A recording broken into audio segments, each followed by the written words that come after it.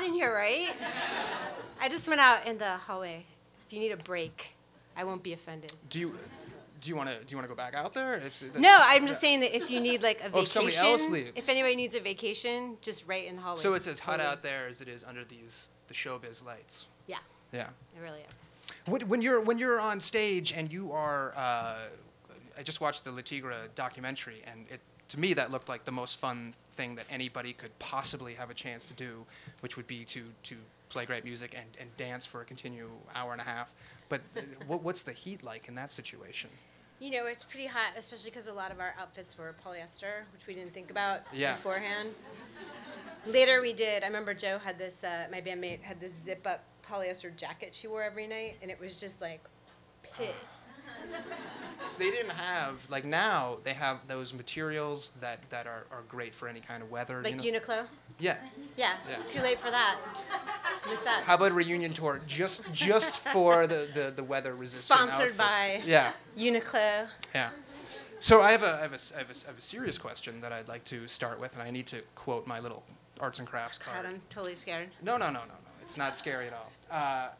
You wrote an introduction or a foreword, I don't know what the difference is, to the Karen Finley book, The Reality Shows, a couple years ago. And you wrote, and you were talking about how when you discovered her, you were about 19 years old. And you wrote, "Finally, I had found a feminist writer who didn't have to chop herself into bits to be comprehended." And I love that sentence, but it also struck me as something that could be said about your work. So kind of what exactly, take me more into what you meant by that, and how, when you saw her at 19 and you started thinking those things, you said, this is how I can progress in my work. Wow. That's a good fucking question. It's so fucking long. It's really funny. Here's the question shorter. You wrote an introduction to Karen Finley's book. How did I'm she just going to talk inspire about what I want to talk about. That's fine. Ignore that question. I'm gonna put these over here. Just put those over there. Yeah. I actually met one of my favorite writers, Kathy Acker, the week before I saw Karen Finley perform. And I was in a workshop with her, a writer's workshop, and she told me that I shouldn't do spoken word because it sucked, and nobody. Because yours. I'm sorry if anybody does spoken word. Okay, so the genre in general, not. Yeah, she was just like, it sucks. Nobody wants to watch that, and she told me that I should start a band, and she asked me to open for her. And it's funny talking about criticism because I got my first bad review opening for Kathy Acker, and the guy who gave me the bad review was in the workshop and didn't get chosen. Wow. And I was like, oh, this is what the world is like. Sorry, Emily. Emily wasn't going to be cast in the newsroom. I mean, it's totally. Although you'd be a great character on Scandal, a new member of the team. But it's really funny because it was at this place called Coco or something in Seattle, and I went back. I didn't know who the fuck Karen Finley was, but I went back the next week after I read with Kathy Acker just to try to get recognized. Like, I went to the same club a week later. Like, I got on the bus from Olympia and went an hour away, hoping that I'd be sitting in the audience and somebody'd be like, you were that girl who opened for Kathy Acker last week. Like, I thought I was a really big celebrity. And then she blew my fucking mind. Like, she was just like, she started the show by saying, no photography, this shit only happens once.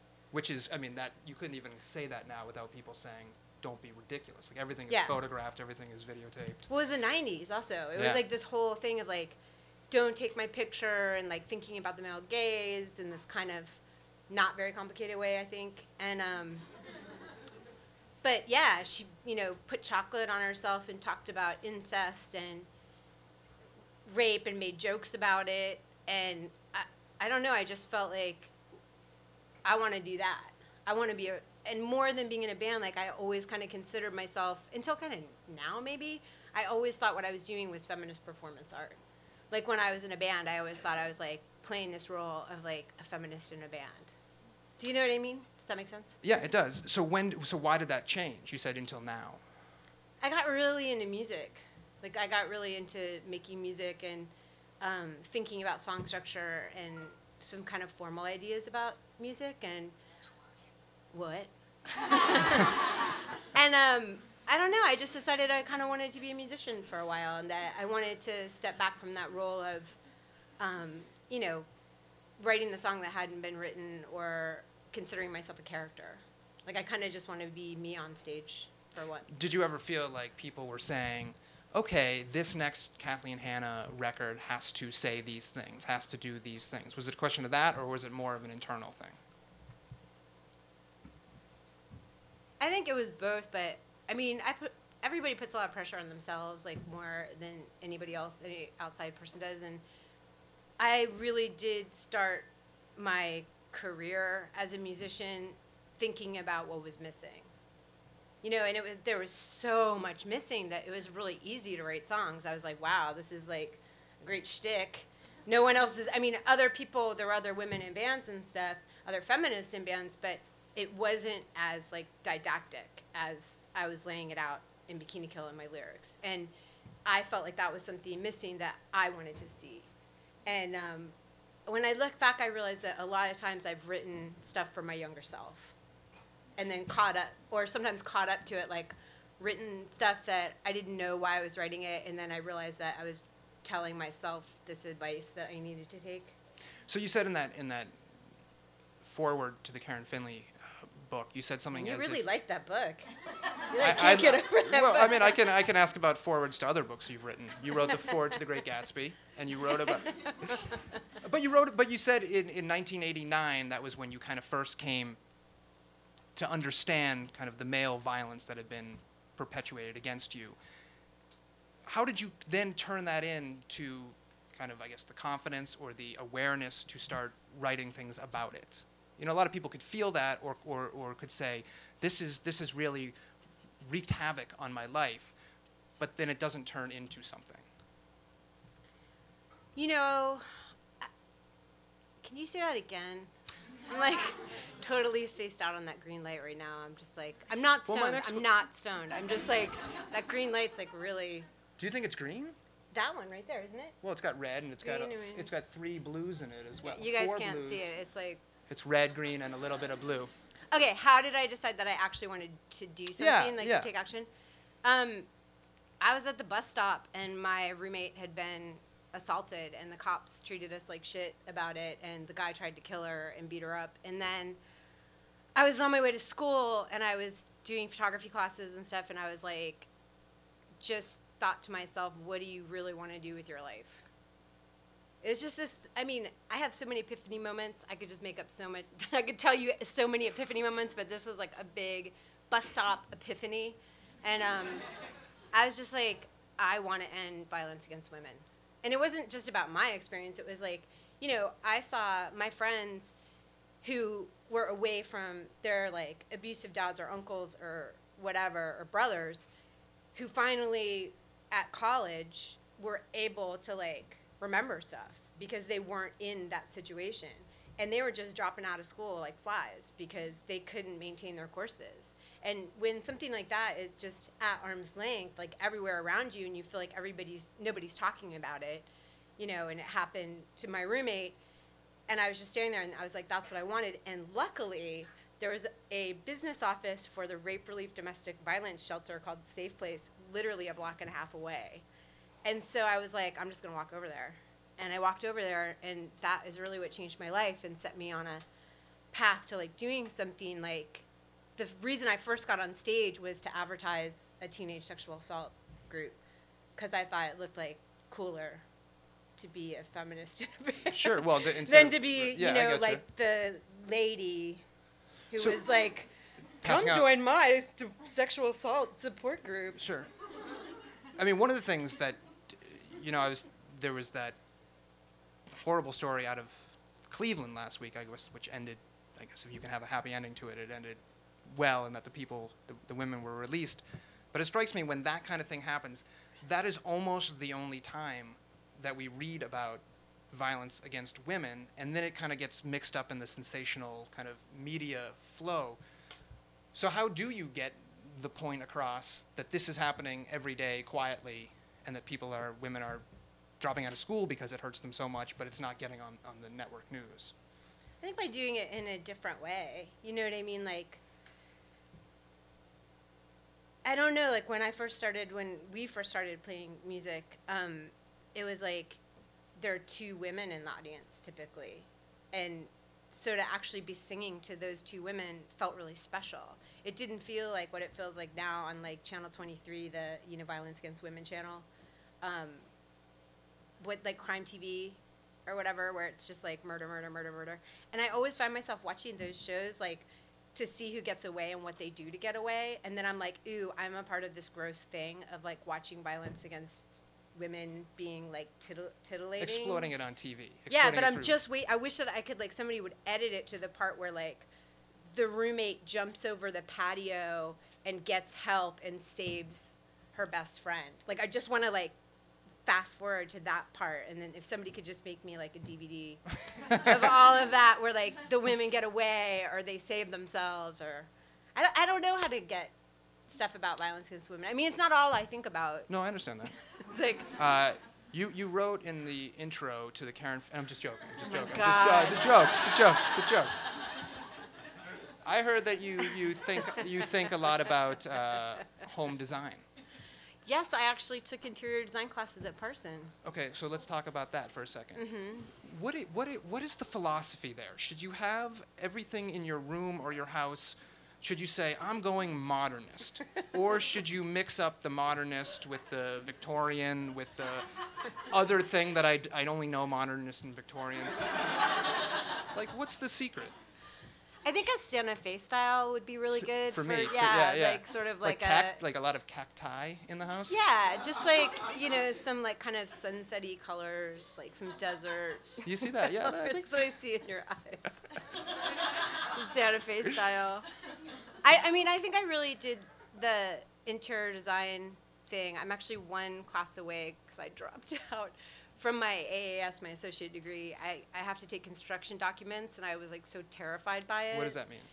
It's like you have to learn how to read, and I already can draft and stuff, but it's like you have to like learn how to read and discuss construction drawings, and it's like the most boring thing that I can possibly think of. Besides maybe Cheers. I hated that show. I hated that show. That was like the worst thing. Why? Speaking of Night Court. Did you like Night Court? Well, of course. I mean, Marky posts like feathered hair. Yeah. We can't be the same age. You must be younger than me because you're talking about all this shit that like I totally know. Like, what about MASH? I liked MASH. MASH was good. What about Small Wonder? Oh my God, that was my total jam. I used to say that it was a documentary about me. I was like, my parents just like put me in a closet. But how crazy. Does anybody know that show? She's a small wonder bringing love. See, that's the problem. There's no Small Wonder of today, right? Because everybody watches the good shows, and you can't. We would not. If 30 years from now, there's the new versions of us on stage, and the new version is reading a foreword and quoting from a foreword, and then tries to bring up a bad show or a show that inspired you. That we wouldn't be able to do that because we'd be like, I didn't see that show. That was on channel 823. Yeah, no. And I'd say, oh, I only watched the first 300 channels. Yeah. No, I miss that thing where like we all watched Wizard of Oz in our pajamas on the same night, and you knew. Like the only thing like that is like the Knicks playing tonight in to get into the championship, or like sports things where everybody's watching like what do you call that football thing? Football? No, that big football thing, Super Bowl. Yeah. Are you a sports fan? I used to really softball, like. Right? I do play softball, and I used to really like ice skating a lot. What happened to you or to ice skating? Well, once Asana Bayul stopped skating and Michelle Kwan, I was like out of there. You know. Yeah. You know, she did a. But aren't there new ones that do great things? I'm sure they are, but I was just like, Figure it was like eights. this phase where I was just like, those two. But interior design. Yeah. I think it really had to do with playing in too many disgusting clubs that smell like beer, where people play bocce on them. No, I'm just kidding. There you go. Just like so many gross bathrooms and so many like clubs that, you know, when you walk into a club as a band, I'm sure there's lots of musicians in the room. It's like, and the lights are on, and you see how totally fucking disgusting it is. And then they turn the lights down low, and it's like you're in a cool rock venue. But like, we know it's like so gross. Sure. It smells so bad, and the bathroom that you use has like, huge dicks like drawn all over it and Yeah. stuff. And I was just like, I did interior design as like an escape from that. Like I was like, I'm gonna design a huge dick beautiful rock club that is not dirty or whatever. And it was totally different. And I really wanted to know I could do something besides music. Like I could get a real job in the world. And I wanted to know that like I could do something and nobody knew who I was, and I would just get treated. Not like I'm like Demi Moore, and people are like, oh, there's Demi Moore. Like, but that. You'd have to move to Idaho, a little small town. No, but it's like it's not like I get recognized on the street or anything. But it's like I wanted to know that I could do something out of my comfort zone. Yeah, that's what you say. I hate that. Do you know? out of the Do you know box. that one of the people in Wilco, Pat Sansone, he has no sense of smell. For real. So that might he can play clubs forever. He's fine with it. He Yeah. doesn't have that issue and hasn't gone into. So what an interview stopper. So what's going on? So why the documentary now? Why did you say I want to talk about all this shit?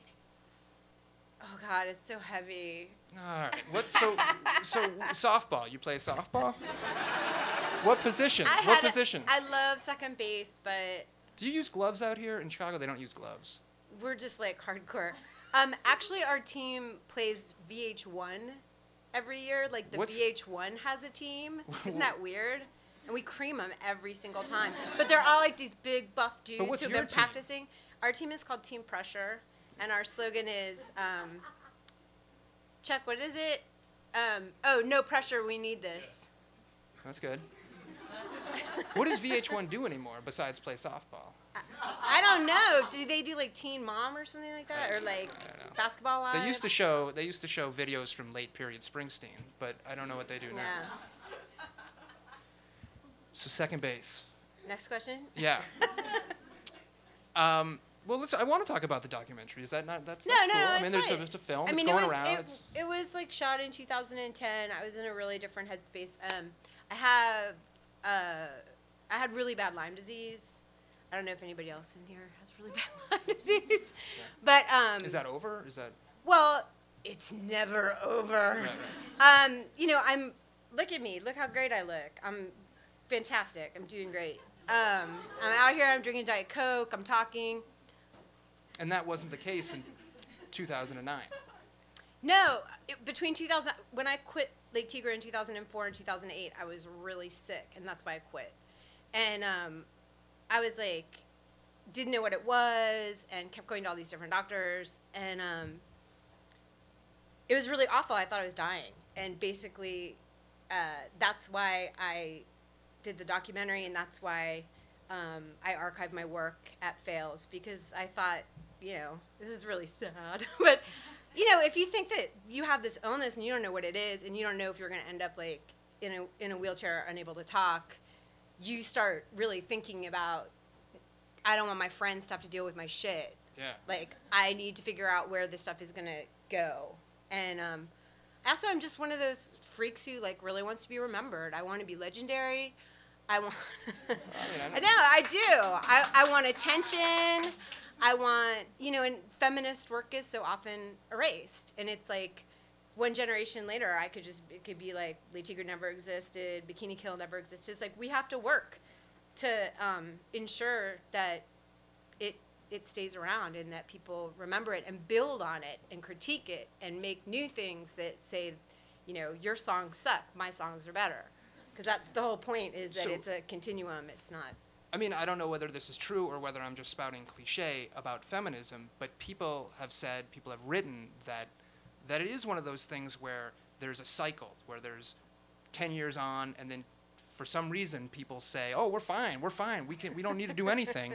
And then 10 years later, after that, people wake up and say, what the fuck were we thinking? Is that true? And how do you stop that cycle? Well, there's this really great line in Shalama Firestone's groundbreaking work, The Dialectics of Sex, where she talked about 50 years of ridicule. And it was basically, her point was that it was 50 years in between cycles because people just laughed at it and made fun of it.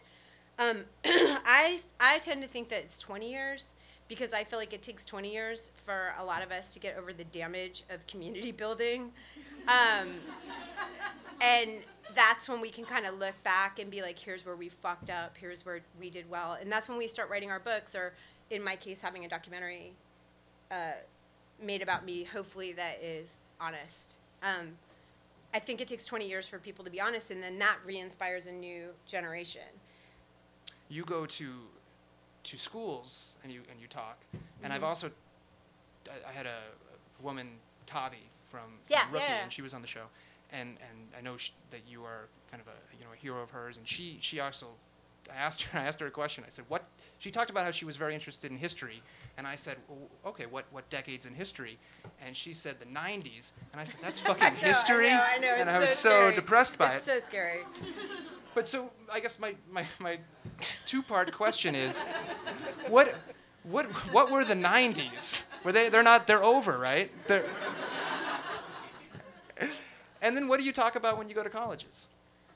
I recite the vagina monologues backwards in like kind of an exorcist voice.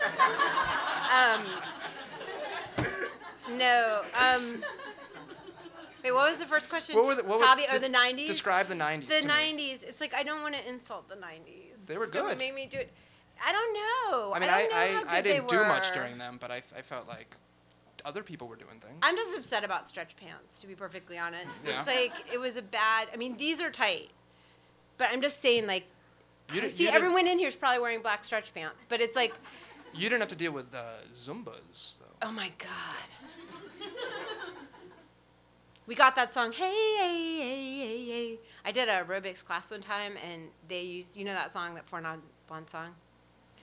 That now everybody cannot get out of their head, and they're going to like go home and be like, fuck her, why did she sing that? Yeah. But, man, I'm hyped on Diet Coke. I'm really hyped. You've only had half a glass. I know.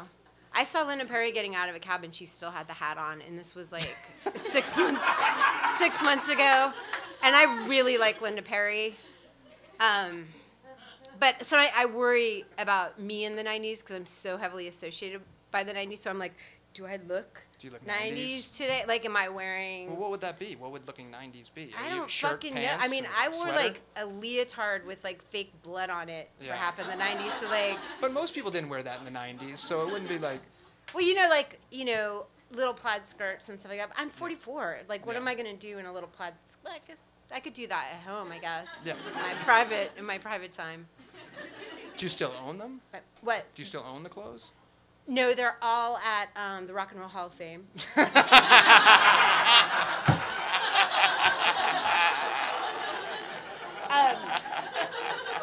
I like that got a laugh because they actually have a traveling exhibit about women in music, and they asked members of Bikini Kill for stuff, and I gave them my plaid lunchbox, and a lot of people don't remember the lunchbox from the 90s. It was really big, and I was like, I need to make sure the lunchbox is represented in the Rock and Roll Hall of Fame. So I gave them, like, my lunchbox and, like, what did we give them? I don't remember. I gave them maybe one outfit or something. But it's a traveling exhibit, and I was like, does it travel in a trash can?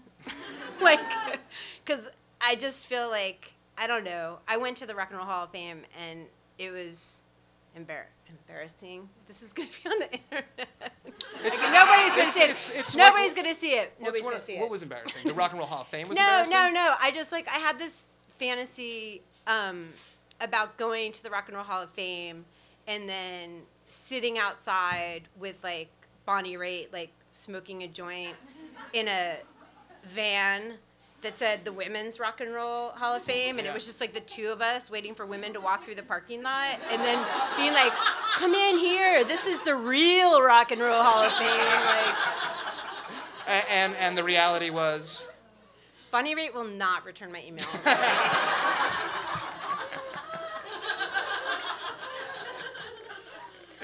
She's around still, though, right? I mean, it's not that she's not there. Totally. Okay. Yeah. Maybe Alana Miles will. Taylor Dane. Now we're talking the 90s. Now we're defining them. What? So you've got a new record that is in progress? What's this? Is it coming out? It's in the can, as you mentioned, with the Chris Mills also has it in the can. What do you say? What you don't say in the can? You say in the. That's kind of embarrassing that you said that. It was it? No, I'm just kidding. I'm totally just kidding. I love that forward you wrote. In the can. I was so happy when I found that forward. I was like, this is a great forward. Probably a lot of people, she won't expect I'm going to ask about it. You should have read my Lisa Suckdog forward for her ebook. Oh, yeah? Yeah. How much time do we have? Do we download it right now? Well, maybe in your alone time. You pursue your heroes. You contact your heroes. You try to get in touch with them. I like that. She wasn't my hero. Well, all right, I don't know at about all. her, We were but nemesises.